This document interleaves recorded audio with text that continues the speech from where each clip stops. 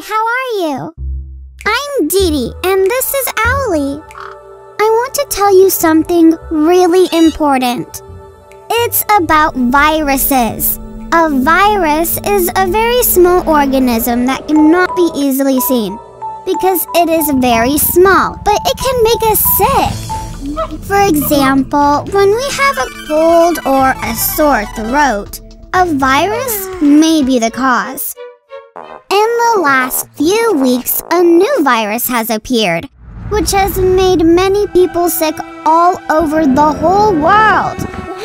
This virus is new, and so far there are no medicines to treat the disease it causes or a vaccine to prevent it. Many scientists are looking for the right medicine to cure the disease and to make a vaccine to prevent the disease.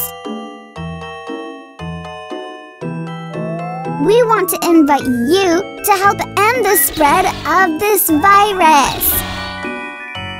To destroy it, we must avoid being anywhere near it in order to reduce the chances of people getting sick. If the virus can't make anyone sick, then we'll all destroy it, and the sooner it's gone, the sooner we can get back to doing lots of fun things. Let me tell you how this virus can make people sick. When someone is sick from this virus and they sneeze or cough, they can leave the virus everywhere, not knowing or wanting to. The virus that is in a sick person can then move to a healthy person and make them sick. That's why it's important that people don't shake hands, don't hug each other, and keep a safe distance when they are in contact with other people they see on the street, when they go for a walk, or if someone comes to their house. This way the virus will not reach us and make us sick.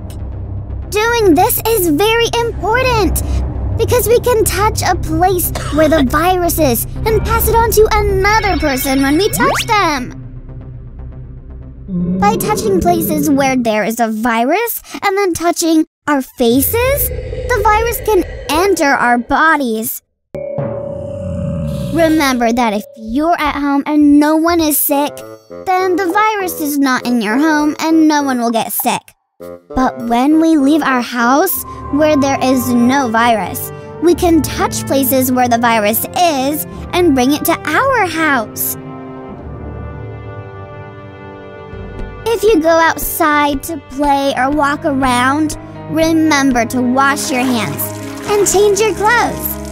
Ask your parents to change before they come in the house and wash their clothes and hands if they go out for work.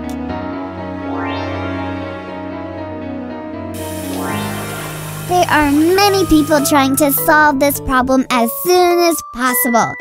Between all of us, we can destroy the virus. To stop the virus, we need you.